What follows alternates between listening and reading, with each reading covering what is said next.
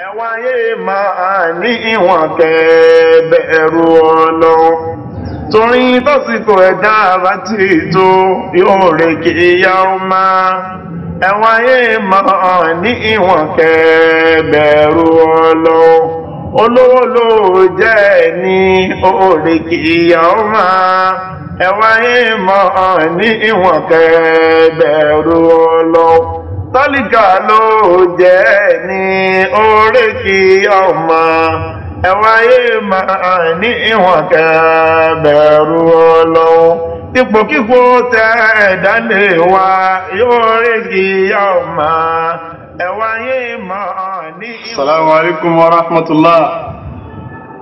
Assalamu alaikum wa rahmatullahi wa barakatuhu. Bismillahir rahmanir rahim. قال رب اشرح لي صدري ويسر لي أمري واحلل عقدة من لساني يفقه قولي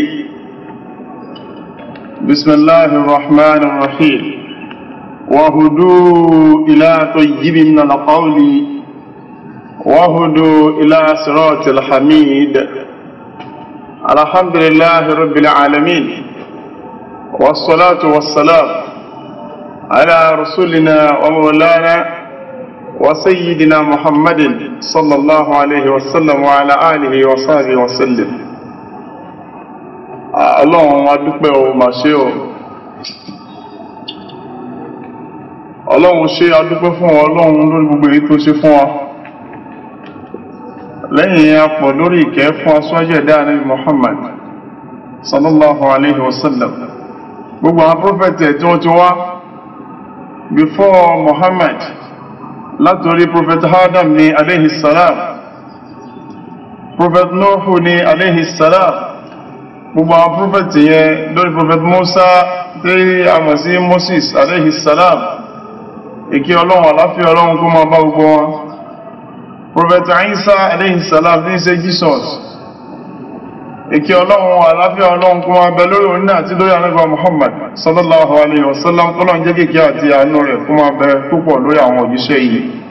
Gbogbo àwọn tó gbẹ́sẹ̀ ìdáyín títí di àsìkò táwà ìkọ́lọ́n jọ ó bá mi sàlékún dáadáa àti àánú ẹ̀ fún wọn.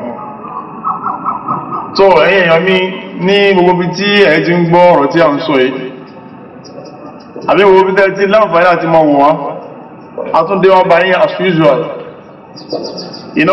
Gbogbo ìgbàta tí wọ́n ń sọ̀rọ̀ níbi tí a ti máa ń sábà jọ yí ọ̀rọ̀ owó wáyé. In tí wọ́n ń try láti insinuate ní pé ibi tí a ti máa ń jọ yí ọ̀rọ̀ owó, because our time listen say is not that we are better, we are not that better. No, we are only trying to make our own contribution to the society. Because anything tí ẹ̀ bá mọ̀ àbí owó ló ní àbí agbára kan lọ́wọ́ wá fún the best thing fún yàn ọ̀nà ni pé is to teach others, because the prophet of Allah sallallahu alaihi wasallam has said it. The best among you people khairukum man ta'allama al-Qur'ana wa 'allama. The best of mankind, the best of you people man ta'allama al-'ilma. Is one, is somebody, is any of you who learn something wa 'allama and teach others. You don't keep it to yourself. What Almighty has given to you, you spread it out. You share, there's love in sharing. When you share things together within your people, in the midst, or wherever you belong to, the more you share it, the better you become. So the best among you mankind is somebody who have something and make sure he or she share it to others. So either I'm money and try not to make sure and spread it throughout the world. So to our elders, our regard, our respect to our elders, wherever they are, spiritual elders, academical elders, wherever they are, our regards, our respect to them. Yomi, kí ló dàrú nínú ayé? Kí ni nǹkan tó dàrú nínú ayé? Kí láyé gan? Tó bá explain, tó bá bi ẹ̀yin léèrè, daddy, or mommy, alaja or alaja, when you are asked, what is the meaning of the word? Then what are the differences between the word and life. You know, you might be asked to answer that kind of question. But in Manikin to Yoruba, ayé na méjèèjì. Ṣùgbọ́n nílẹ̀ Yorùbá nípìnlẹ̀ nígbà àgbà yẹn wá tó má bèèrè ayé tó akọ́lẹ̀ ní Yorùbá tábà máa kọ́ ń sìn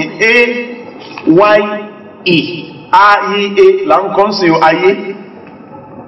But then báwo ni wọ́n ṣe ń pè é, báwo ni wọ́n ṣe ń kọ́ ayé náà ní, ṣùgbọ́n nígbà yẹn wọ́n ń pè ní ayé, AIYE, ayé ni wọ́n ń pè nígbà náà. Ìyẹn tó mọ̀ sí pé táwọn pè láyé yẹn ayé ni ojú lè yẹ ní kankan àfọlọ́wọ́n ọba tó mọ̀ ọmọ sí wá láàyè nú ayé yẹn. Ó lè ká láyé yẹn léyìn o. Ayé ni it's like ìwọ́n tó dúró nísìnyí tó ń wo tẹlifíṣọ̀n tó ń wo àwọn tó ń play lórí field. Ó wá ń complain lórí player kan pé no ibi tó yẹ kó pọ̀ sí nìyẹn kó yẹ kó gbá sí ibà ó yà wọ́n yẹn ló yẹ kó pọ̀ sí. Ẹ wo torí pé inú field lòun wà, field yẹn ti gbé omi. Òun ò lè ṣàǹfààní láti fúnra rẹ̀ láti rí ìnárí tó ń ṣẹlẹ̀. Ṣùgbọ́n torí pé we are outside the fields, we are able to see where the error belongs, where the error occurs. La ilaha illallah. Ọlọ́run bá tó dáyé ní ìkan orí gbogbo ayé lẹ́ẹ̀kan náà sódẹ̀ tó ráhùn fàmítà òrì ìbọnú ayé láwọ̀ ayé ti gbé gbogbo àmì lè rí nǹkan ẹni tó lówó ayé ti gbé mi, onímọ̀ ayé ti gbé mi, àwọn alágbára ayé ti gbé mi, torí inú ayé náà láti ń pe ogun tá à ń pè. Ṣùgbọ́n kó wá ní ayé dẹ̀mú á béèrè pé kí ni ìyàtọ̀ nínú world and life. I think mix them together. Come on, I'll go you. Kí n ṣe ní ṣókí, ká lè abbreviate ẹ̀ kó lè ṣàǹfààní fún gbogbo àwọn tá a fẹ́ gbọ́. Ayé ni àyè kan tí ò lè yéèyàn, like I've said earlier. Ayé kan tí ò lè yéèyàn yẹn. Correct. Kí wá nínú ìyàtọ̀ nínú ayé àti àyè? That is, kí ni ìyàtọ̀ nínú world àti life? Gbogbo I believe pé I exist nínú world nínú tá àyíká wa. Yes, I exist. Ìyàtọ̀ ń bẹ nínú living àti existence. Living and existence, ìyàtọ̀ wà ń bẹ dáadáa. Ayé wo là ń gbé, ìsẹ̀mí wo là ń lò. Ayé tá àwa kí gangan ni. Ẹ wá jẹ́ ká clarify fún wa so that kó lè make sense wa. Ayé fún ara ẹ̀, word kí ni? Ẹ wá yẹ kí n tó láti sàlẹ̀. Láti rí tó ti lè gbà clear yìí every one of us. Ayé nígbà tó lọ́wọ́ bá kọ́ dáyé nípìnlẹ̀ bóòlù ṣe dáyé. Ṣé àwọn pé there's something lórí ìbọn wá ń pè ní atmosphere. Atmosphere yẹn is like ká sọ pé a tan AC sínú mọ́tò. It's like ká sọ pé a tan AC sínú ilé. But tí èsì bá pẹ́ dáadáa níbi kan tá a kàn pèsè. A máa rí pé wọ́n máa reflect lára wall. Wọ́n máa reflect lára àwọn tó bá jẹ́ bí glasses. Tó wọ́n máa sàn bí omi, tó wọ́n máa sàn bí omi, tó wọ́n máa sàn bí omi. Atmosphere yẹn pọ̀ débi pé owó padà di liquid. Subhanallah jalla ma la ya'lamu. Ó di liquid wá pọ̀ débi pé tá a gbọ́ omi síbi kan tó bá pẹ́ púpọ̀. Omi yẹn á padà di tó máa ní yẹ̀pẹ̀ díẹ̀díẹ̀. Ọlọ́run wá mú yẹ̀pẹ̀ jáde láti inú liquid yẹn. Jalla ma la ya'lamu. Ọlọ́run máa fa yẹ̀pẹ̀ jáde láti inú liquid, láti inú omi yẹn. Ìyẹ̀pẹ̀ àtomi Ọlọ́run dáńgbà tó dáyé o.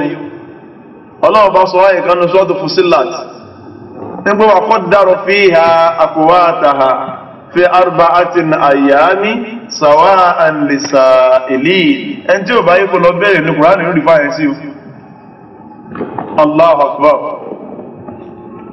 Dídá tọ́lọ́run bá dá ìwà yìí bóò ló ṣe wá gan. Ìwọ́n ọ̀pọ̀lọpọ̀ wọn sì àti kó sínú wàhálà o, àti kó sínú ẹ̀mọ́kọ́ o. Gbogbo àwọn kan tí ò yé wa ìbára ti fẹ́ gẹ̀ẹ́tì ẹ̀ láti lè understand it better than ọ̀nà tá ń pa awo tá ń gba awò. Ọlọ́run lémi Ọlọ́run bá ń gbà tí mo dálẹ̀ tán wà qaddara fiha aqwataha. Àwọn akọ oríṣiríṣi nǹkan àwọn kan àlùmánì á ní àwọn sectors kan tó fẹ́ pa àwọn ń dì pẹ̀lú mining, àwọn ń dì pẹ̀lú natural resources. What are the things that láti get from natural resources? Crude oil wà lára wọn, gold wà lára wọn, silver wà lára wọn, diamond wà lára wọn, and many more. Many other stones that derive lot of natural resources. Now let's now take very good look at it. Ọlọ́run ní qaddara fiha aqwataha. Inú ìyẹ̀pẹ̀ yẹn òun oríṣiríṣi nǹkan síbẹ̀ kí ni ìdàkọ́kọ́? Àkọ́ńbẹ̀ inú ìyẹ̀pẹ̀ lápátá ti bọ́ tàbá. Àpáta táwa ń wò yìí nísìn a sí nínú agricultural science. Pé wọ́n máa categorize ẹ̀sọ́nà mẹ́ta. Aslan ìyẹn ní level secondary level kọ́sọ́mọ́dé advanced level wọ́n tún fọ́ sáwọn ọ̀nà mi tó tún pọ̀ jù bẹ́ẹ̀ lọ. But nípìnlẹ̀ gangan we have the igneous rock, we have another one called sedimentary rock, while we have the third one called metamorphic rock.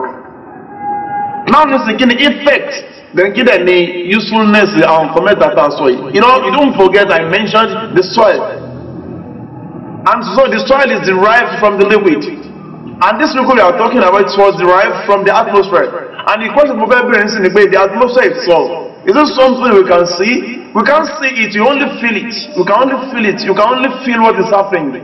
That's why when we get our breathing system, breathing in and out. Yes.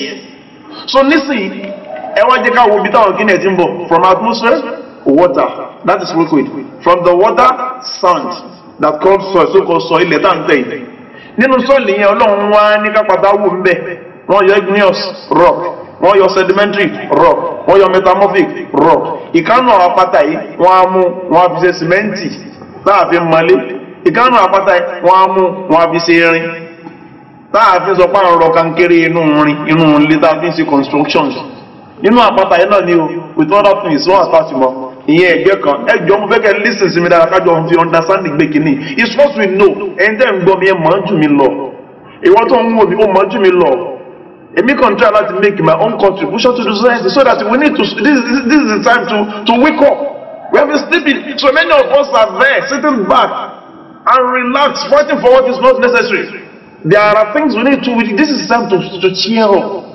Reality. This is the reality of life. I will like you to listen to me attentively, to give me the normal follow-up, please, for the sake of Almighty. Listen, I want to better salaye. I need one lele. Asherin, as a cement, latara patatu anu yepe.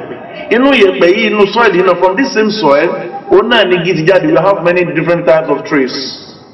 Aragi, abisheroba. Aragi, abikọ́lé àbíṣe furniture pátápátá tí ń bẹ lára ilé gbogbo tó máa ń fi igi ṣe. Igi wá láti náà iyẹ̀pẹ̀ ní nítorí Ọlọ́run. Iyẹ̀pẹ̀ ilẹ̀ ẹlẹ̀ ló wu igi, ilẹ̀ ẹlẹ̀ ló yọ àpáta. Ẹ wá wò ó àtàpátá àti igi. Gbogbo nǹkan tá a fi ṣe àfikọ́lé. Ẹ̀wọ̀n kò fẹ́ kọ́lé kan tó wọ́ ti 800 million. Ẹ̀jọ̀ mo ti kọ́. Ṣèbá ara iyẹ̀pẹ̀ yẹn náà ni. Ẹ má jẹ́ ká you should stop being crazy. Tó má gbé báàlù sórí line of water, ní orí ń ta wọn. Ona la ọmọ náà pépà nílé ìta tó ń wà crazy about it now wọ́n ẹ̀ta ní ìlà cheer up. So listen, mo fẹ́ kájọ fojú àánú àti ojú ẹ̀yin olóye ẹ bá mi fojú wo nǹkan tí mo ń sọ yìí, ẹ bá mi listen sí nǹkan tí mo ń sọ yìí, kẹ́ wá jọ ronú sí i. So listen, ẹ wá wo adùn nǹkan tí a rí many more tá a tún rí nínú soil from the soil. Àwọn fi build ilé, àfi build wo nǹkan ìwà máa ń sọ kí ni kan wá léèyàn tó ń gbénu ilé òun ló jẹ́ kí ilé máa jẹ́ lé, téèyàn bá gbénu ẹ̀ mọ́ ilé yẹn máa padà wó ni. Owó tá a fi kọ́ ilé 800 million yìí nísìn ẹ sọ fún mi èwo ni ó ń ṣe pé inú soil àti inú soil gbogbo ẹ̀tù wa kò díẹ̀ sáàtì gọ́ọ̀mẹ̀ èwo ni ó ṣe pé inú soil gbogbo ẹ̀tù wa soil ni soil àpáta tó wà nínú soil náà ni igi ti wá òun náà rẹ̀ fi bílù gbogbo nǹkan fi bílù. Mo wá ra mọ́tò ká ní mo wá ra mọ́tò tó jẹ́ 200 million nísìn 200 million mọ́tò tó worth 200 million naira. Nǹkan méjì ló wà lára ẹ̀ rubber and the iron. The metal and the rubber. Igi tó wù nù yẹ̀pẹ̀ ló di rubber. Ẹni iron àpáta tó jáde láti nù yẹ̀pẹ̀. Ẹni náà ní iron yẹn o. Nísìnyí wọ́n wá fi design gbogbo tó fi design. Èmi àti a máa kó lórí distraction yẹn. Nísìnyí a ní many other people tó wà lẹ́gbẹ̀ẹ́ wa tó yẹ ká fowó yẹn ṣe láǹfààní ká invest yẹn lórí ká sọ láǹfààní ọ̀nà èlì. To them, kákọ̀dọ̀ máa ṣe wá láǹfààní bọ̀ akówó yẹn sórí nǹkan tí ó padà tán. Ní tí mo á fẹ́ bèèrè question nísìn ni pé mọ́tò tá a fi 200 million naira tá a fi rà á. Ìwọ tó ń gbọ́ mi ò abuse mi ò dey face anybody, I'm just saying it directly. Mọ́tò tá a fi almost 200 million naira tá a fi rà. Tí wọ́n bá dígì lẹ́lẹ̀ tí wọ́n bẹ̀rẹ̀ mọ́tò yẹn, what's going to happen to that vehicle? That's number one. Number two ni pé nísìn ṣé mọ́tò yàrá máa kó rà ní ṣé kéèyàn ra mọ́tò 200 million ní àbí kó ra mọ́tò oní 20 million ẹ̀wọ́n ló bẹ́tà. Ṣèbí nǹkan náà lọ́jọ́ máa rìn kí ni nǹkan tó mọ̀ tó fẹ́ pé mọ́tò tó jù báyìí lọ tẹ́wọ́ wọ́n tó owó tó pọ̀ jù ó là ní táwọn kó lórí. Ìyẹn number one of distraction. I said all the time that this life, the world is full of illusions. And what is illusion? An illusion is just full of, it's 100% of distractions. It's there to distract you. You think you want to have it, you want to become this, you want to do this, you want to get that, you want to get there, you want to be the one famous here and be the same person to be famous over there too. You can't just be there always. No. Because there are people like that before you. You are there today, there shall be other people before you, after you too. So then what the hell are you not there sitting down talking about? What the hell are you moving around saying, claiming to be? Who are you? 100 years backward, where were you, my brother? My sister, 100 years to come, where are you going to be? This is reality, you should think about it. Whatever you heard today, you were not like that yesterday. You heard today, and are you going to be the same tomorrow? It's a question you ask yourself. So, èyí tó ní lọ́wọ́ tó dùn mẹ́ nínú yẹn, kò yẹ kó jẹ́ pé tí ó wà máa torí ẹ̀ṣẹ̀ gànàgànà. Ọlọ́run fi ṣàdánwò fún ẹ, because there shall be a day you're going to account. You shall account for every second of your life spent. Kí wọ́n la fẹ́ sọ ní sìn, jẹ́ pé mò ń sọ̀rọ̀ ní sìn nípa the world and the life. Mi ti mention life rárá. Distractions in the world. Ìgbà tó lọ́wọ́ á dá ayé yìí tó dá ilẹ̀ tó lọ pẹrẹsẹ tí gbogbo nǹkan wà bẹ́ẹ̀ bó ṣe wá wà yìí tó wá pọ̀jù ohun ọ̀tá wọn wà lù síbẹ̀. Báwo náà ṣe ń kọ́lé ńgbà kan? Igi náà máa fi ń so ahéré pọ̀ okùn igi wọ́n pè kíní kan ní àpòmọ́gi. Bí okùn báyìí, òun náà ló fi máa so igi pọ̀ mọ́ra wọn. Létà ní ọlọ́run tó fún ọ nímọ̀. Wa allama Adama al-asma'a kullaha. Ọlọ́run bá fúnra ẹ̀ gẹ́gẹ́ náà ló wọ́n máa kọ́ Ànábì Adam alayhi salam nípa gbogbo àwọn nǹkan yẹn, nípa ilé ló ń jẹ́lẹ̀ kídé ilé náà dẹ̀ ní ìwúlò kọ̀ọ̀kan wọn. Gbàtọ́lọ́ máa tó allama Adam tán tó ti kọ́ Adam ní gbogbo tó fẹ́ kọ́ tán fún máa rọ́dọ̀ ohun ala al-malaika. Ọlọ́run wá máa darí bẹ́ẹ̀ ẹ̀ náà sọ̀rọ̀ lọ sórí àwọn other angels. Ọlọ́run wá ní Allah subhanahu wa ta'ala says, فَقَالَ أَنْبِئُونِي بِأَسْمَاءِ هَؤُلَاءِ إِن كُنتُمْ صَادِقِينَ.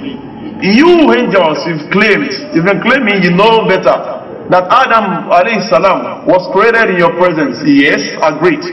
So that means and claim that means most of you angels are claiming you are better than Adam. So I do not disagree with you. But if you truly meant what you be saying, if you truly meant what you said, that you are better than what this thing we just created. And bi'uni bi'asma'i Allah. Allah subhanahu wa ta'ala asked them, and bi'uni, can you just kindly tell me what you know about these creations? And bi'uni, tell me something about. Do you people know anything about? Do you know anything about it? That's why if you are really truthful, if you trust yourself, if you really meant what you said, if you really mean what you're saying. But none of them could. And that was then láàrin àwọn angels àtọlọ́run. Qalu, they now said, angels now they said, Subhanaka, all praise due to your Lord, to you, Allah. You are the only one who worthy to be praised. Jalla Maramut. La ilma lana, we knew nothing. There's nothing for us like knowledge. Illa except ma allamtana. Lord, I want to give ma that is alladhi. Illa except ma, what you, something you, anything you allamtana, you teach us. Except the ones you've taught us before now, before you asking us. Anything that you made us to remember is only thing we can remember. If you've not learned, if you've not taught us anything, there will be nothing to remember. Illa ma alamtana, except the one you teach us. Innaka antal alim al hakim. You are the most knowledgeable person, al hakim, and the most wise. One know about when you akayoju. One know about those who nima ju, ma epo ju everything lo. Inta wen ge so follow njo eni. Imadolo one ma Adam ngba yin. You want to listen to knowledge. This is part of reality. To fellow when to be sober. Just simply say Subhanaka la ilma li illa ma allamtani innaka antal alimul hakim. Can you repeat that letter? Subhanaka la ilma li. Then mention your name. illa ma 'allamtani innaka antal alimul hakim. Ó ṣe lọ ń sóògùn sọ èkiri lọ ń discover rẹ̀ ó ti kó jẹ kú jẹjẹ ikùn ẹ̀ wá wú bí ikùn dìdìrín. Gbogbo èyí tó kó jẹ ẹ̀ náà you don't have to. If you are really being in companionship with your Lord, we will definitely get these things without disturbing yourself. There are ways to achieve those things without disturbing yourself. Why have you been suffering yourself? Because in Toma, I am about to be misguided. We to guide them. Ben anybody people are guided. Any couple of misguided anyone. So I belong come to guide the world. So listen, distraction to the globe one thing. Only way I believe no oríṣiríṣi ọ̀pọ̀lọpọ̀ nǹkan ntọ́nà wọn fi máa Adam ń gbà yẹn pé this how to do this. Àwọn kan ní Adam wọn mú wọn kọ́ nǹkan jí pọ̀ wọ́n ń so pọ̀ ń bà pé ya wọ́n ò bóyá káwọn bóyá pẹ̀ ara àmọ̀tọ́lọ́run ti Muhammad fi kọ́ tẹ́lẹ̀ ni. Wọ́n á fi kẹ́ ajá àmọ̀ ẹ̀gbẹ́ sára lé wọ́n á fi mọ̀ gírí wọ́n mọ díẹ̀ wọ́n mọ díẹ̀ àti díẹ̀ wọ́n ṣe ń ṣe nìyẹn létà wọ́n kọ́ gi sórí ilé létà wọ́n ò fẹ́ ẹjẹ́ ká tó wà nǹkan mi bí á bí igi ẹ̀kọ́ má jẹ ewé mọ́. Bí development ṣe ń dé láti gbà ẹ náà títí di ìsìn náà nìyẹn. Síbi táwọn ọmọ bẹ̀ ni pé ẹ wo ogbó bí tèmi àti ń wà nísìn náà ilẹ̀ ńlẹ̀ ti ta wà yìí.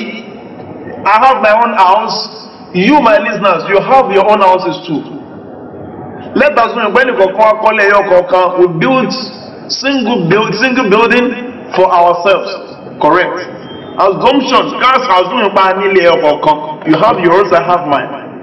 Ilé ẹyọ kan ẹlòmíì kọ́ ti ẹ̀sẹ̀gbẹ́ mi ẹlòmíì kọ́ ti àwọn akọ káàkiri àwọn mẹ́wàá kọ́lé ṣé wọn fáwọn mẹ́wàá tó akọ́lé ẹ̀ when 10 different people I said if they have their individual houses, correct, ṣé wọn pé láàrin yẹn ó ti dàrúgbò, we call it a street. Other people now have their own streets too. Other people now have their own streets. So many different streets become a zone. Are you with me? Then different zone too become a district. Then different districts too as well is become a city. And different cities become a state.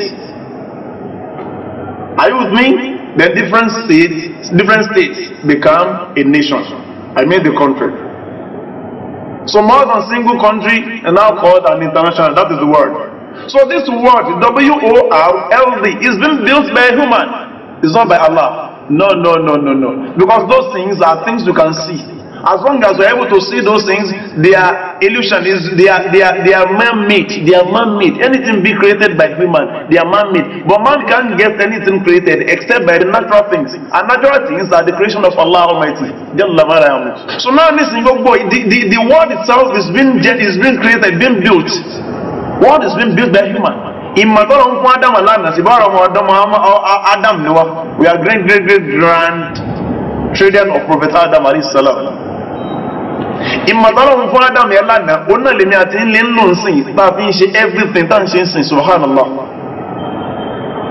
So the whole world as it is built, is being created, is being structured by human, by us. We did that ourselves through the knowledge of Almighty Allah, that works that exist in our body. Subhanallah. Now here we are. That's the word on its own. Motorcycle, vehicles, sound for transportations, are they not? The something is still part of artificial things. Am I back that I mentioned the artificial? Artificial is under word and it's different on its own. Now here I am, your body, my body, we believe we exist. You are used to say something. When about the one pregnant over the level of 3 months. Only 40 days, Tamarino 3 months. Ọlọ́run máa wá sọ fún the angel tó wà ní in charge of the atmosphere. Òun ló wà ní in charge atẹ́gùn. Ọlọ́run máa sọ fún pé kó wá specify ìkan nínú ẹ̀mí tó exist kó lọ fi sínú oyún yẹn. Rúhù yẹn ó ti yẹ exist before káyé tó máa wà. Ọlọ́run sáà ti dá màláíkà kò tó dáyé. Correct. Wọ́n máa fi rúhù yẹn sínú oyún yẹn. Then the process pé ọkùnrin, a male and female, the husband and wife met together, sleep with each other and have that pregnancy is the process of having that body. Wọ́n ṣe pé process àti ní èèyàn. ìgbà tí bọ́dì yẹn bá wá mature to the level of that 3 months ìgbà yẹn lọ́nà máa pàṣẹ pé kán fẹ́ atẹ́gùn ẹ̀ sí. That's how it's been mentioned in the Quran. Atẹ́gùn yẹn máa ti wá fi tí àrùhù, the angel that called ruhu, tó bá ti mú ẹ̀mí yẹn wá, táìmù gbà yẹn Yorùbá máa ń sọ pé oyún yẹn ń rúra. The woman that carries that baby will feel it at the moment. Yeah, I feel something. It's like something. This thing is not becoming something. Kò sí ní omi gbọ́rọ́gbọ́rọ́gbọ́ mọ́. Ó máa ní ẹ̀dá tó fi máa wà lómi lọ́gbọ́rọ́gbọ́. Omi yẹn máa ní ẹ̀dá tó fi máa wà ní ẹ̀jẹ̀ dídì. Ó máa ní ẹ̀dá tó fi máa wà ní báṣí ẹran. Ó máa ní ẹ̀dá tó fi máa fegun sínú ẹ̀. Ó máa ní ẹ̀dá tó máa yọ sẹ́bojú, tó máa yọ etí, tó máa yọ apá, tó máa yọ ẹsẹ̀. Ọ̀pọ̀ tabarakallahu ahsanul khaliqin. Títóbi fọ́nà ọba tó pọ̀ lọ́ba tó dáa jù nípa ẹ̀dẹ́dà. Kò sí ìmọ̀tẹ́ yẹn lè sọ̀rọ̀ ìdàbí tọ́lọ́. Mo ti padà ń deviate kúrò níbi talking of the artificial things to the reality. What are the reality? What do you think? How do you define reality? How do you define it yourself? Talking of reality, how do you define it? I believe reality is something you see around us. In physics, they say physics or chemistry. Let me say physics. They say physics is all about what you see around you. Something worth calculation. Something you can calculate. We have length. You have breadth. I mean, length as breadth is equal to height. Length times breadth times height equals to the weight. Is it limited to that alone? No. We need to think very well and try to remind ourselves about our origin. Where were we? I asked the other time. 100 years ago, where were we? 100 years to come, where are we going to be? So we should think about this. Ìwọ́n tó exist, ìwọ́n tó yẹ pé kíní wọn náà ń pè ìdọ̀tí má dá sí mi láà ìdọ̀tí ẹ jẹ́ ká lọ fọ̀ dáhùn lásán mi ti dọ̀tí lásán yẹn ọ̀sẹ̀ kírun kò ṣe é sin ọlọ́run mọ́ ọ̀n lọ àsìkò yẹn ìwọ́n yẹn ló ń fọ́nbùn sí i ló ń sọ pé wọ́n ni you are this you are that then who are you? Náà sìn ẹ́ wá jẹ́ ká create ẹ̀ ká jẹ́ kó clear síra wọn máa bí ẹ sáyé. Process tí wọ́n fi bí èèyàn sí ayé ó ní pé Ọlọ́run ní pé kí ọkùnrin àti obìnrin súnmọ́ ara wọn kán lè build body yẹn fún body yẹn láti lè accommodate the incoming soul. The time they will initiate that soul to your body is when the pregnancy is matured up to 3 months in the womb of the woman. That's the time they are going to initiate the soul. So then later after 9 months, another 6 or 7 months, or another 5 or 6 months, they give birth to that baby. You now started living. I'll be saying you are living, but do not forget, my people, my listeners, my via home, or wherever you are, whatever you listen to here, please, I want you to think, take it to yourself and discipline yourself with this. I want you to move in companionship with whatever you heard here. Please. Listen, you are now being born. They've given birth to you. We are here in the world we heard. I mean, why when I mention word, you know what I mean by that? I mean, in the world we are, under distractions we are, under illusion we are. So those things, it's limited. Anything under calculation is limited. Do you know the reason why we can't define? Do you know the reason why you don't know the color of God? Do you know the reason why Almighty Allah has not appeared to anybody? Because it's beyond limit, it's beyond calculation. It's beyond what you see, what you can see. It's beyond what you can imagine. But anything you can see, that means that thing has the expiry date. Because that thing started. That thing is commenced one day. And God there must be an expiry date for it. What if the Messiah, they gave birth to you, likewise me. They gave birth to me too. Now we are inside these distractions. We are under these illusions. Does these things really exist? We are talking of building. We are talking of things you can see, you can touch it, you can feel it. It does not exist. Because if you dearly put that thing under the ground, you dig the ground and put that thing under the ground and you cover it. Tell me, after a year, after 365 days, what's going to happen to that thing? No matter how costly it is, no matter how costly it is, no matter how valuable that thing is, and that thing being buried for 365 days. Then after 365 days, what's going to happen to it? No matter how important someone is, If somebody is being buried for 365 days, what's going to happen to that person? No matter how cost anything, any of your property is, and you bury it for 365 days, what's going to happen to that thing? That's why I'm telling you this, that we should be able to differentiate the existence and living. That's why we need to be able to differentiate the world and the life. Life shall never end. Life shall never end. And life would never, it can't. It's not even possible. Because life still was before Karatowa. So it just the soul was just transferred from another world to this world's earth. And after this world, it's still going to continue. Life is going to continue. Our anytime we might exist in nearby. Now what you are doing, so now you pass over anything. Now question to my very sin. Then you want to tell us to emphasize the glory. Only sin pé àwọn kan tá ti gbọ́ yẹn, àwọn kan tá ti mọ̀ yẹn about this world. How are we going to succeed? How are we going to understand it? Those things we mentioned, how are they going to be understood? Wọ́n ti bí wa sáyé, ibo la wà, ibo la dé, níbo la ń lọ. Where are we? Where are we heading to? What are the differences within those things? This is your body, this is my body. My people, my viewers, you're able to see me. This is my eye. But this eye will low. This eye is useful without what? Without my sight. There's something we learned in secondary school. What was that thing? Sense of organ. Senses of organ. Senses of organ. We have sense of feelings, sense of sight, sense of taste, sense of hearing. Here is your brain. The brain is in the skull. Now this is the stage you have. The brain. Where's our brain? This is your brain. If this skull is being opened, doctors are going to see the brain. But my question is this: where does the sense belong to? Is it your brain? Then do you know the color? Do you know the shape of your sense? No. And it's in there in your brain. That's number one. Then number two, here's my eyes. Look at my eyes and look at your own eyes. It's touchable, you can touch it. As same as your brain is touchable. Then you can touch your eyes too as well. But my second question is, where is your sight? Where is that your sight? Where does the sight stay?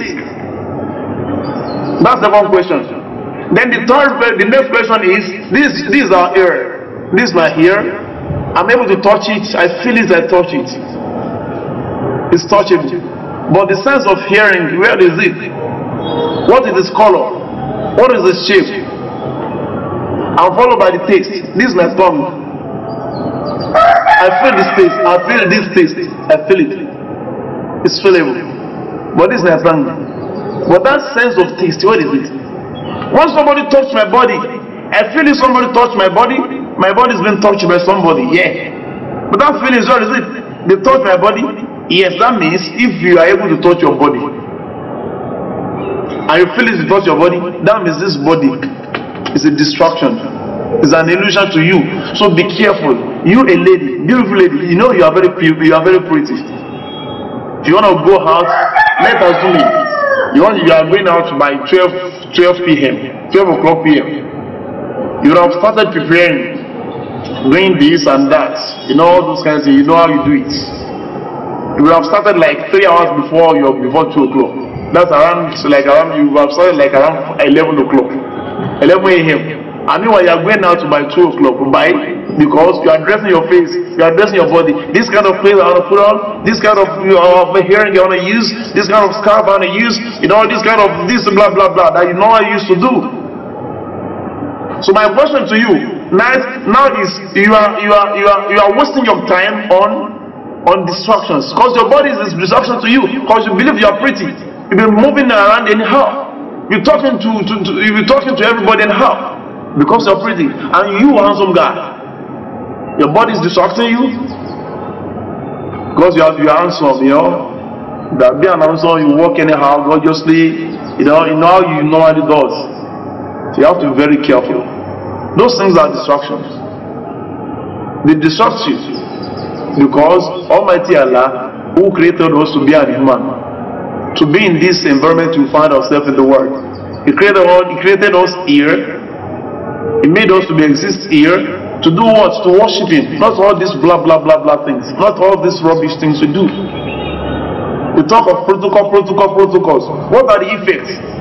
So that means without these things we can't see, without these feeling things, without these original things, all these things we can see are useless. They are functionless.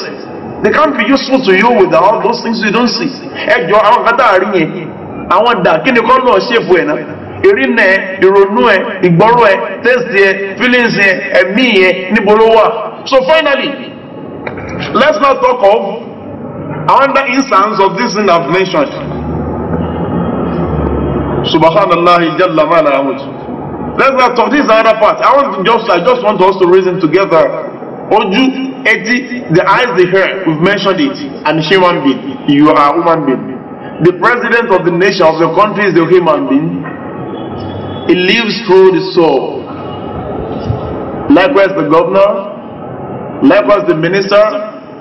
Likewise other HOD in the institutions. Likewise other leaders of different sectors throughout the nation. What are they doing?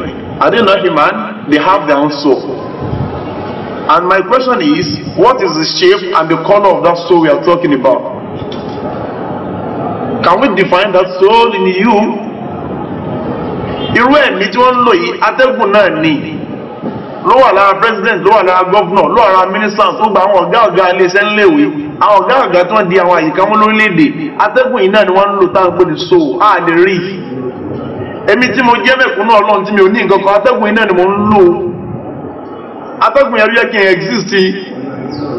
But the question now is, bó ṣe yẹ kó yẹ kí n exist, wọ́n ló wà nínú ewúrẹ́, goat, animals. They share this same soul. They use the same soul as us. Subhanallah. Adiyeh. It shares the same soul. Then let me now say something funny. The football I mean. If the football is being vulcanized, don't feel atẹ́gùn yẹn, don't feel sínú dada. If it's being vulcanized, you know, we'll be able to play it. We'll be able to enjoy ourselves on the field, on the football field. But if that vulcanized hair just have little space to link out, what's going to happen to that leather called football? It's going to be wasted. We are not going to enjoy it as well. Torí pátákùn ẹ ti jòkó nínú ẹ̀, a ní enjoy ẹ̀ mọ́. The same thing tó máa ṣẹlẹ̀ sádìyẹ, tábà gé ọrùn ẹ̀ tí ẹ̀jẹ̀ yẹn jáde, the soul will be out of it, strong. A máa jẹ́ ó ti kú. If the same thing happens to goat or whatever, to animal, to any of the animal, soul yẹn máa bá ẹ̀jẹ̀ jáde, ó máa get out. Ajẹ́gbẹ́ àwọn kìíní ẹ̀ waste nìyẹn nígbà tí atẹ́gùn yẹn bá fẹ́ kù lára when their soul is being extracted out of them.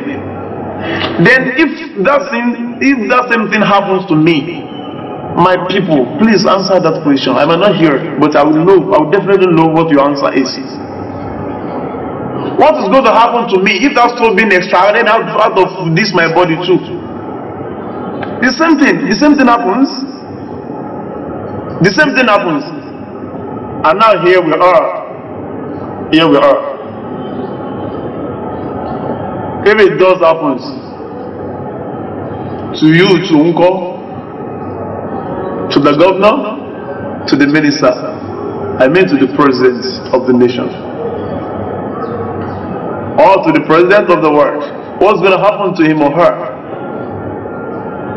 If that soul is extracted, being extracted out of the body, what's going to happen to that body? Will become deceit. So that's why we need to reason. We just need to be reasoning. We need to be reasoning. We need to reason together and think of realities. We should wake up. It is time to wake up. Wake up with yourself. Wake yourself up. That's your spirit that is asleep. Wake it up. Wake that spirit up. Look at yourself. Reason. Stop working on that protocol. All those protocols be shouting, they are distractions. You are talking of protocol, protocol that doesn't derive from the Bible or from the Quran. And which kind of protocol is it? Something that's been organized by a human. Protocol ṣe protocol kan tó better ju protocol ọ̀rọ̀ lọ́nà. Oh, mo protocol láti inú Bible. Oh, mo protocol láti inú Quran. Then which protocol are we now talking about? Ọlọ́run bá ti sọ̀rọ̀ fún wa. Nígbà òun mú dáadáa wá. Sabur was given to David, but it wasn't that complete. It wasn't that full. Later Moses came with Torah. But the book of Moses was somehow more complicated, more complete, more better than one given to David. Alayhi salam. But the blessing of God be unto both of them. Then later, God now sent another prophet to the world. That is Isa, Jesus, alayhi salam. May the peace and of Almighty Allah be unto him too as well. And the book that he brought was which book? Bible, Injil. And that Injil, this Bible we are talking about, is more and much full and complicated and better than the one of Moses and than the one of David. Alayhi salam. And when Jesus came then, he said the first miracle of Jesus alayhi salam, he said something, and the first miracle was he spoke. Immediately the day he was born, he was born. People went there. People were saying, "Hey, decided to give birth to that Mary that's called herself Virgin Mary. That they give birth. We heard that he has given birth to a baby. How could a woman, how could a lady become impregnated without any man being had sex with her?" And they said, "Hey, let's just go there and go and look at whatever happens there." Say you be na benako, boya na lobi, boya mole lobi eja lobe. So people went there, láti lọ sí ẹ̀yẹ Maryam radiyallahu ta'ala anha. Àmọ́ tó lọ máa fẹ́ ṣàánú ìyá gidi ló máa ní kó bí. On the bed, Jésù sọ̀rọ̀ fún mi. What did he say? Jésù ní ohun tí wọ́n pẹ̀lú nǹkan mẹ́fà. Jesus Christ spoke. I came with 6 different things. The first thing I brought to you, my people, is Inni Abdullah. I came to this world to serve my Lord, to serve my Maker. I'm a messenger to my Maker. I'm not a messenger to anybody, but to the one who sent me to the world. That's the first thing Jesus Christ mentioned. And secondly, Atani al-Kitab. And second thing is that my own book. Then you will live, you wait to tell me. My own personal book has been given to me, and I brought it from my Maker to you. That's the second thing Jesus Christ said. Atani al-Kitab. My book has been given to me. So I don't need any information from anybody. Because the better one has already been given to me, that's called Injil. They popularly call it Bible now. And the third one, وَجَعَلَنِي نَبِيًّا. For my Lord has made me to be a prophet. I'm a prophet to you. That's number 3. Jesus mentioned the first day, the day he was born. They've made me to be a prophet. And the fourth one, وَجَعَلَنِي مُبَارَكًا أَيْنَمَا كُنْتُ. And my Lord has made me Mubarakan, to be a prosper child. To be a prosper person, that whatever I want shall be prosper. If I want something to be, it should be. If I want this not to be, it shouldn't be. That anything that I want should be so. That's prosperity. Abdullahi atani al-kitab wa ja'ala nabiyyan wa ja'ala mubarakan aynama kuntu. That was the fourth one. And the fifth one is wa awsani bis salat. My God, my Lord, Jesus said, my Lord has told me, has commanded me, has authorized me. Awsani bis salat, to be observing my 5-day prayer. Kirun me. And that one is in the Bible too, Nehemiah 8 verse 4 to 7, where he practices it. That is number 5. And the number 6 is this: bis salati was zakati madum to haya. Whenever I exist, was zakat. I should be making people around me happy. Was zakat. I should be giving alms, make them feel happy. When I have money, I dash them. When I have food, I dash them. But if I want to dash those things, I must not dash it to just anybody anyhow. I must give it out to the needy, to those that need it mostly. Once I don't for follow.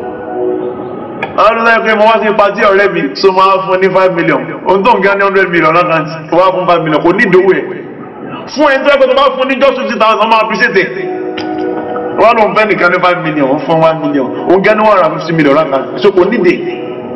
The anything, any zakat, any given alms want to do, give it to the needy. There are students in our institutions.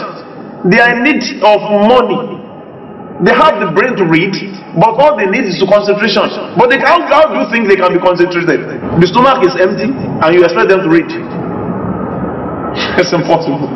Àwọn èèyàn pọ̀ tó ní ìdànfààní àṣẹ. Ẹ wọ ọ̀tá àpúpẹ̀ ti sọ. Ìgbà tí Isa wá ń lọ, Isa wá padà sọ fún ọ pé o. Ya Bani Israel, O you Israel people, Inni Rasulullah ilaykum. My Lord sends me to you. I'm sent to you from my Lord. Musaddikon, truly, I'm the prophet of God to you. Musaddikon, I'd never lied to you, and I shall never lie to you. Lima bayna yadayya min at-Tawrat. Look at this thing I'm holding. Look at this book I'm holding. Ma bayna min at-Tawrat. There are books that have come, that have been revealed by other prophets before me. Taurat, look at this Torah. Torah, that is the book that's given to Prophet Moses alayhi salam. Now look at this book. Moses lomu wewa. Amamba temi de mo ti mo Injil wa. Injil de supersede ìwé tí Moses mú wá. That is Bible. Bible better ìwé tí Moses mú wá tó jẹ́ Torah. Ó ní ẹ wá wo ìwé tí mo mú dání Injil. It contains both Torah, both Sabur, but another thing, another informations, which is better than those ones. Somebody tell it to why, or to supersede the one name, Musaddikon lima bayna yadayya min at-Tawrat. Yehuda da ema ripe kankan ni. One name, wa mubashiran bi rasulin yati. One name, mo fẹ́ fún yín ní, this is a news that when you hear it, you'll be happy. Because this time around, Jesus was about to go. Esau was about to go back to his Lord and was telling Israel that I'm going. But don't be sad, because people are feeling sad. Jesus is going. How are we going to do this? How are we going to do that? And was not telling them that I'm going. Don't forget that there are some prophets before me. But when I came, you loved me better than them. The Rasul Yati, there shall be another prophet that will come after me too. Mimbadi, when I left, it's going to be here too. It's coming to you. Ismu Ahmad. When the person comes, his name shall be Ahmad. That is Muhammad Rasulullah. Sallallahu alaihi wasallam. He has mentioned it. As he bear law. Ẹwà gbogbo àwọn ẹ̀mọ̀ táwọn kìíní ti fi wá fún tó ti mú wá sílẹ̀ yìí. Wọ́n ti ṣàlàyé oríṣiríṣi àwọn nǹkan tó yẹ kó lè fẹ́ mú dàrú dàpọ̀ kó fẹ́ mú àwọn ṣùgbọ́n ṣe é pé distraction ti tẹ̀lé wa. Gbogbo àṣetọ́lọ́mù náà àbùtọ́nà lè àṣemá èyí tá a fẹ́ máa ṣe lọ́wọ́ ara wa ó là ń ṣe ṣùgbọ́n ọ̀tá fẹ́ escape dàrí náà kan yìí á lè escape because tá a fẹ́ escape à ń láti try láti understand ká máa ìyàtọ̀ tó wà nínú the world and life. Life tá a gbé ń sìn ẹ̀yẹ ká wọ life ní ẹ̀wọ̀ life ò ní handle life yẹn nǹkan tó náà fi ń ṣe life náà yẹ tà wá the soul and the spirit your soul and your spirit and your spirit. When this soul is being extracted out of those things, out of everything, what's going to happen to that physical thing you can see? Have you ever seen the soul before? You can't. You can only feel it. So when that soul is extracted, being extracted out of my body, what's going to happen? I become a disease. Body there way you my waste. Where is the sight of my eyes? And it's that side that makes my eyes functioning. That makes it relevant. Same thing to the hair. And when that soul is being extracted out of my body, what's going to happen to my body? And to the governor, to the president, to all those people we've mentioned, to every one of you too. Ask yourself that question. Then when that soul is being extracted out of your body, what's going to happen to you too as well? And that's another thing. And another thing that follows is in the night when you are in the room asleep. You know, this our body, human contains three things.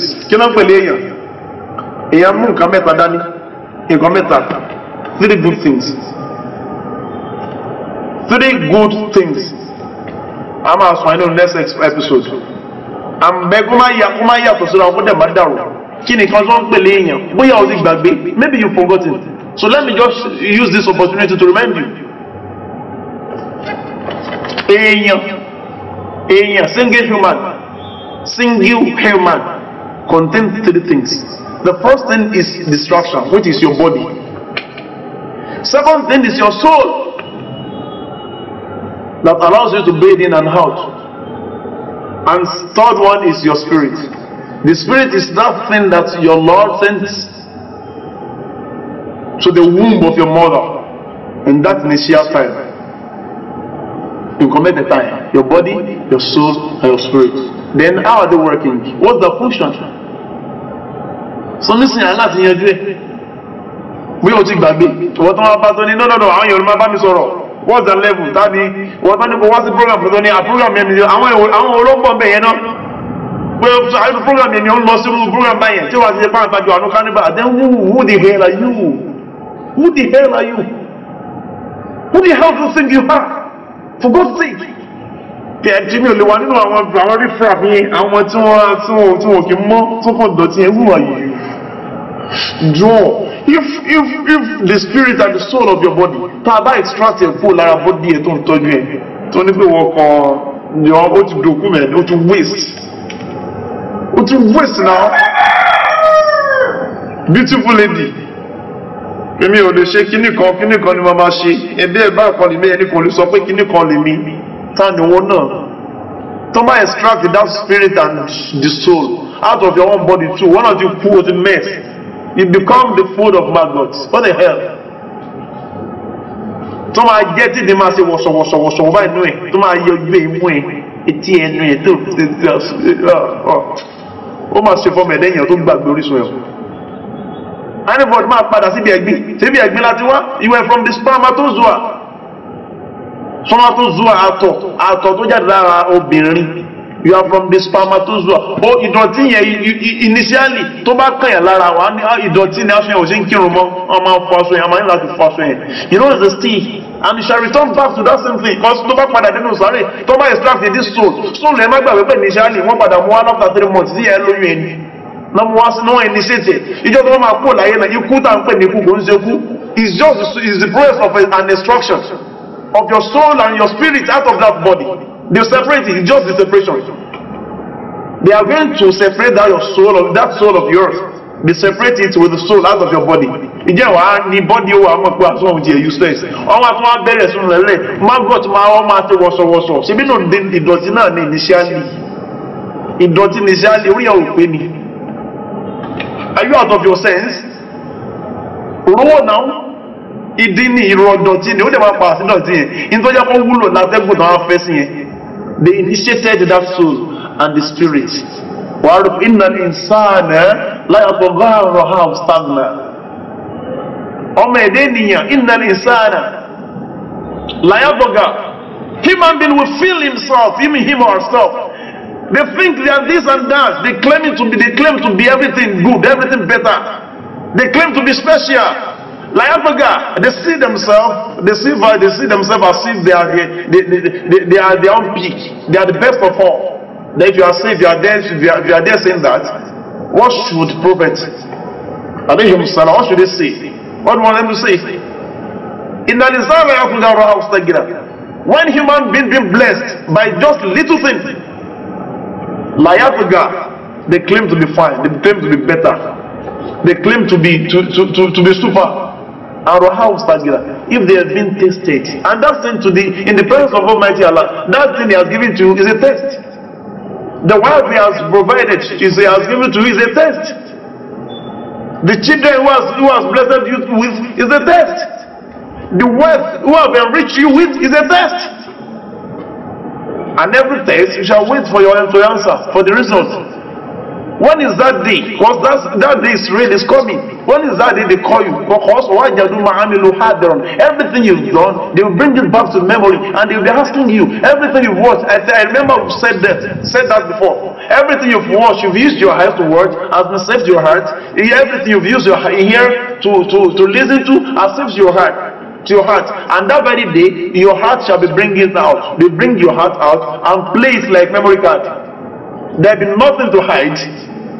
Haven't you done those things? When they ask you, when you ask to explain yourself on those actions being performed by you, my sir, ma, what are you gonna say? How are you gonna escape? How are you going to escape through this? وَلَا يَظْلِمُ رَبُّكَ أَحَدًا. Almighty Allah never be considerate with hypocrites. So with this, please, my people, my viewers, I just want every one of us to listen to listen to me very well, very carefully, and think about it. It's just three things I need from you. You know, as a presenter, if you have to present, you need three things. You and I'm speaking here with you. I'm putting here to be speaking to you guys, but you are listening. You are listening to what I'm saying here. Correct. Three things you need from me. Three things that connect us together. The fourth one is what I want you to know. What I want you to know, because it's something you might not know before, also one thing you might have forgotten me. So the first thing is what I want you to know. So when that thing is not known, what's the next thing? How I want you to feel through the information you heard from me. What I really want you listeners to feel about my words. I'm very sure you guys must have felt different kind of things. So this you've been listening to since. And the last one is what I want you to do. Now you've heard me. You've heard me? That is what I want you to know. What a speaker, a presenter wants the audience to know. Secondly, to feel. Thirdly, to do. That means after the screen, how are you going to feel concerning the information you heard? Please, we need to cheer up. Anybody that's saying this and that, immediately. So we are very sorry for mixing it together, because we know many people will be listening to this. So that's why I've been mixing it together. So I'm this, I'm that. Immediately,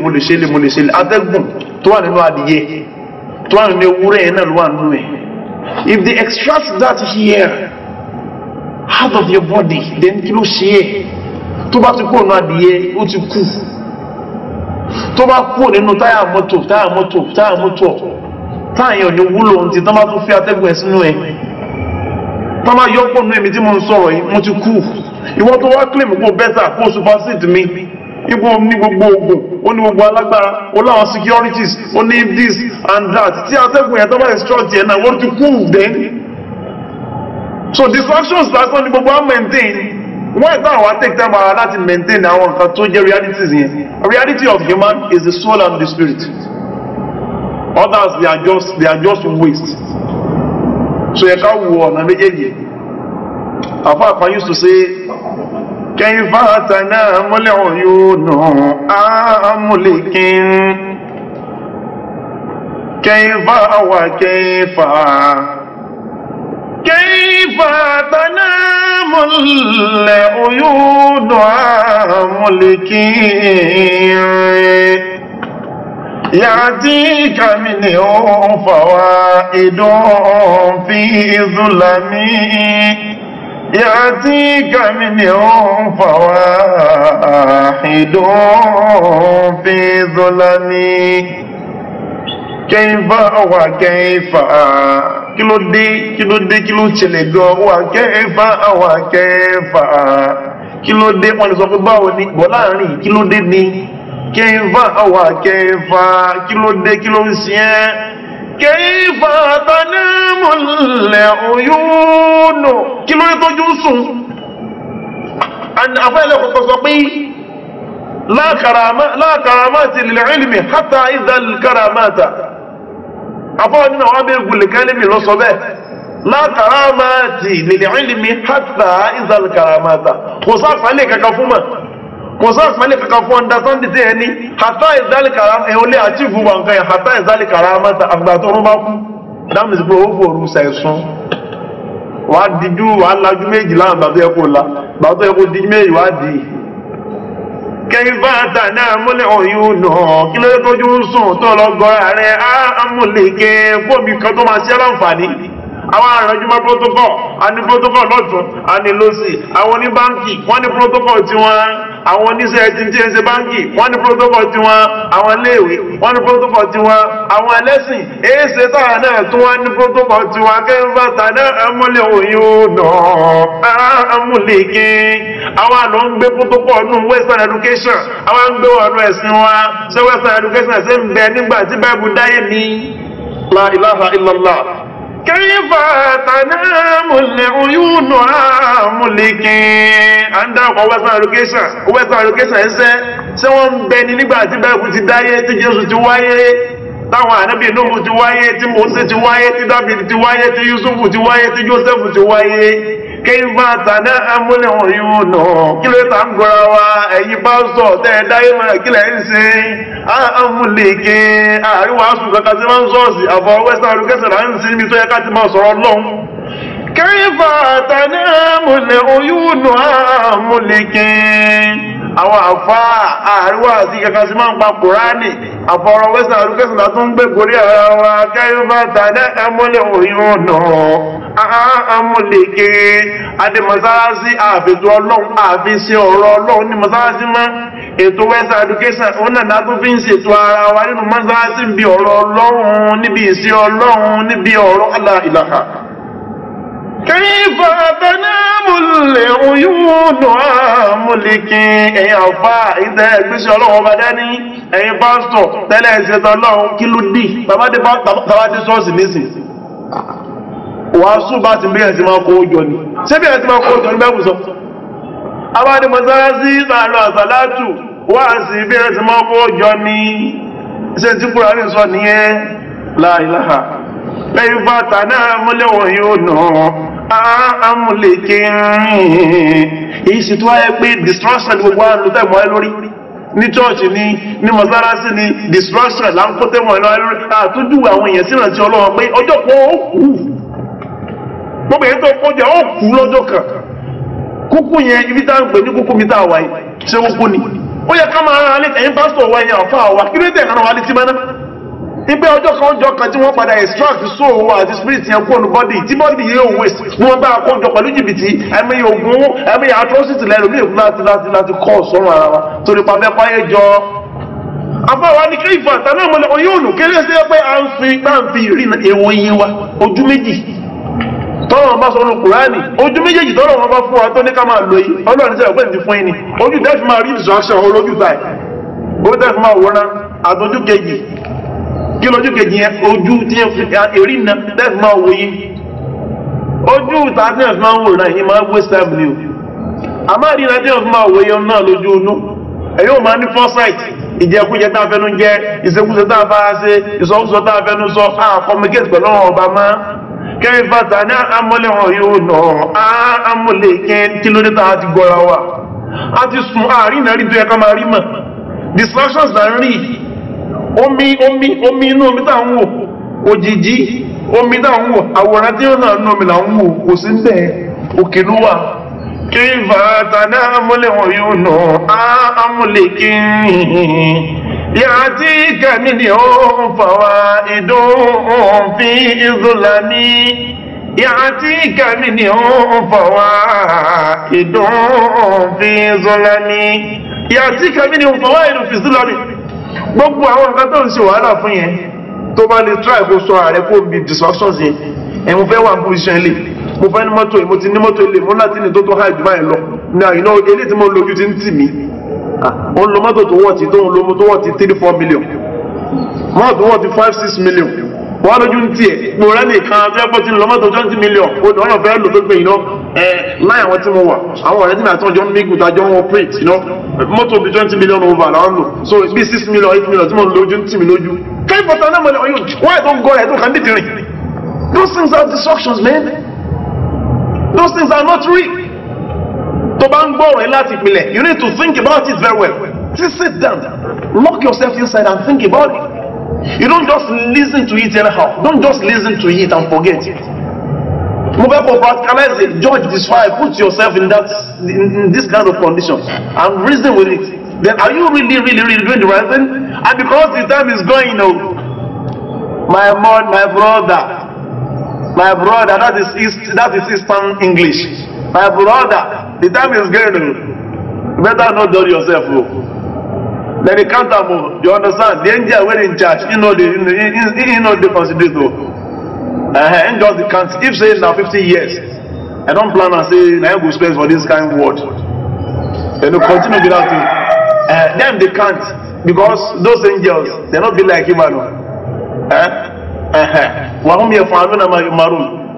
Because what in the way their God don't tell them to do, the authority now they follow. They know they look at things. You know, say now we human being. Now they think say I don't do this, I do that. My God don't tell me. But as soon as to talk to me now, I like you now. If you don't give me money, no worry. That door, when they talk to me, no open. I'll go open up for you. So you don't give me. But those ones they don't be like that.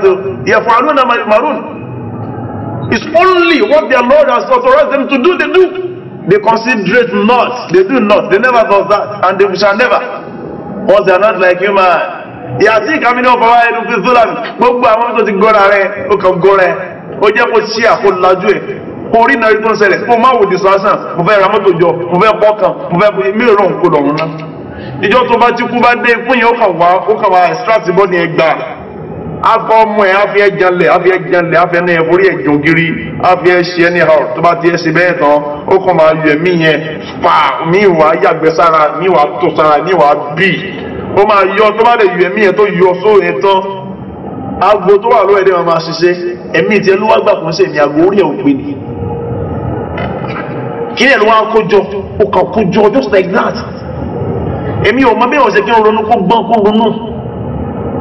Láti ronú mi ò bú ẹ o bẹ́ẹ̀ tó rìn bá tàbá ọ̀rọ̀ Ọlọ́run ní o pẹ̀tẹ̀pẹ̀tẹ̀ tá náà ní pọ̀pá ẹni bá tàbá ò lọ tún bẹ̀ ṣe ẹni bá tàbá ò lọ tún bẹ̀ ṣe o